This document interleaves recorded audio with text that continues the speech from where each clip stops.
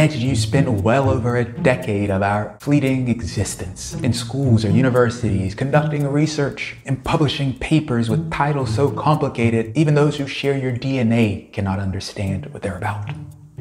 And now, to become a U.S. permanent resident, you have to convince the U.S. government that all this effort makes you worthy of a national interest waiver. The good news? You might be able to do it. And you may have an advantage as a member of a STEM field. Let's get into that. Let's talk about the STEM advantage. But first, let me introduce myself. My name is Stefan Akorli, and I'm here to do for you what so many people have done for me throughout the years, and that is to provide important information that could maybe change a life or two. If the thought of wrestling with rules and paperwork makes you long for the simpler days of, say, the Visigoths, or maybe you have a unique situation where you just want to move speedily, my contact information is in the description. If you hold a STEM advanced degree, you may have a significant advantage when it comes to applying for a national interest waiver. USCIS explicitly recognizes the importance of STEM fields and the essential role that professionals with STEM degrees play in maintaining U.S. competitiveness and national security. While all NIW petitions are evaluated under the three-prong test established in matter of Dhanasar, USCIS gives special consideration to work in critical and emerging technologies or in STEM areas that are important to U.S. national security or U.S. competitiveness. Evidence that your work relates to a field listed by the National Science and Technology Council or the National Security Council as a critical or emerging technology can significantly strengthen your case. All right, let's tackle the first hurdle in this bureaucratic steeplechase.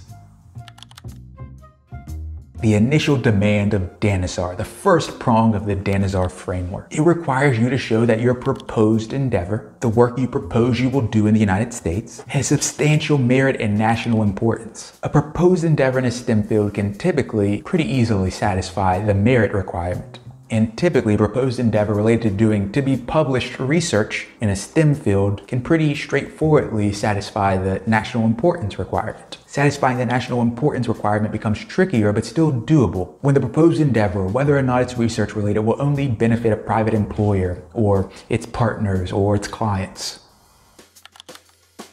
The second part of the Dhanasar framework requires you to be well positioned to advance the proposed endeavor. To determine whether you're well positioned to advance the proposed endeavor, USCIS will consider factors including, but not limited to, education, skills, knowledge, and record of success in similar or related efforts, a model or plan for future activities, any progress toward achieving the proposed endeavor, in the interest of potential customers, users, investors, and other relevant entities or individuals. But here, USCIS considers that an advanced degree, particularly a PhD in a STEM field that is related to your proposed work and related to work furthering a critical and emerging technology or other STEM area important to U.S. competitiveness or national security, is considered an especially positive factor. Typically in STEM cases, this prong is the hardest prong to satisfy, but satisfying it is eminently doable. The third prong of the Dhanasar framework requires a balancing test. Will the U.S. benefit more from waiving the job offer requirement for you, the job offer requirement typically being attached to the EB-2 category, than it would from keeping it in place? Here, USCIS considers whether, in light of the nature of your qualifications or the proposed endeavor, it would be impractical either for you to secure a job offer or to obtain labor certification. Whether, even assuming other qualified U.S. workers are available, the U.S. would still benefit from your contributions, and whether the national interest in your contributions is sufficiently urgent to warrant skipping the labor certification process. USCIS considers the following combination a strong positive factor. 1, you possess an advanced STEM degree, particularly if it's a PhD. 2, your work furthers a critical technology or a STEM area important to U.S. competitiveness. 3, you're well positioned to advance a STEM endeavor of national importance. USCIS considers the benefit of waiving the job offer requirement to be especially weighty when your proposed endeavor has the potential to support either U.S. national security or to enhance U.S. economic competitiveness. To truly illustrate how these USCIS STEM policies can play out in the real world, consider this. A case that illustrates both the challenges that STEM professionals face and how some of USCIS's STEM policies, which I've talked about in this video, can positively affect a case. In this case, the petitioner had an impressive background. He had a PhD and a master's degree in aerospace engineering, STEM degrees. He had additional specialized engineering degrees in energetics and combustion, which he attained prior to completing his graduate work in the US. And immediately prior to filing the petition, he held a position as a senior engineer. And in that role, he performed computational fluid dynamics, CFD, engineering services as a contractor. CFD being a branch of fluid mechanics, using numerical analysis to solve fluid flow problems. For his proposed endeavor, he indicated that he intended to continue his work in the field of mechanical and aerospace engineering in the United States. With a focus in CFD, he intended to conduct fundamental studies of flow physics for special applications, develop numerical tools and methods for addressing general and special challenges, conduct root cause analysis to identify and resolve aerothermal problems and fluid structure interactions, and design and analyze devices and components with CFD before and after experiments. He indicated that his work would provide greater information and further an understanding in the field of CFD by promoting multidisciplinary interactions and applications of various methods and technologies in CFD research. He explained the manner in which his studies would examine the overlap of various technologies, noting the relationship between aircraft wings and turbine blades for power generation, and the manner in which aircraft aerodynamics can lead to the production of aerodynamically fuel-efficient automobiles. Despite the petitioner's proposed endeavor and his impressive qualifications, USCIS's Nebraska Service Center initially denied his petition, finding that he did not satisfy the second Dhanasar prong, which requires one to show that one is well positioned to advance the proposed endeavor. The petitioner appealed, but the Administrative Appeals Office AAO dismissed his appeal in subsequent motions. The AAO determined that while the petitioner's proposed endeavor had substantial merit and national importance, the petitioner satisfied the first prong, he failed to establish that he was well positioned to advance the proposed endeavor. His qualifications alone were deemed insufficient to demonstrate that he was well positioned to advance his proposed endeavor, advance his proposed CFD research.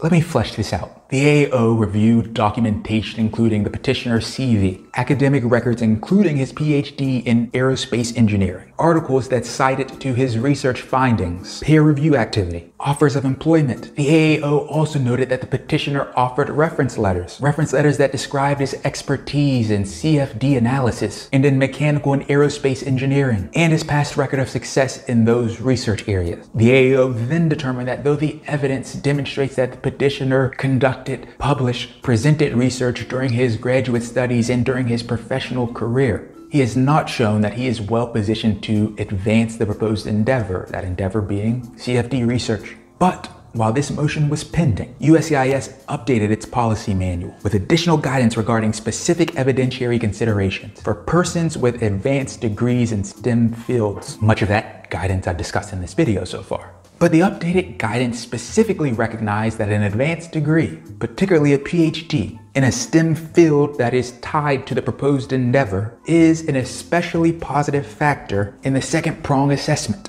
So last year, the AAO reopened this engineer's case. The AAO considered anew his past claims to have satisfied all of the Dhanasar prongs. And upon reevaluation, the AAO decided that he satisfied the second prong and the third prong. The key points in its reasoning for the second prong included that USCIS now treats possession of a PhD in a STEM field that is tied to the proposed endeavor and related to work furthering a critical and emerging technology or other STEM area important to US competitiveness or national security to be an especially positive factor. Now, regarding the third Dhanasar prong, the AAO found that, based on the petitioner's track record of successful research work and the significance of his proposed work to advance US scientific interests, furthering a critical and emerging technology, based on that, the petitioner offers contributions of such value that, on balance, the US would benefit even assuming other US workers were available. Here's a key takeaway. People in STEM fields have an advantage.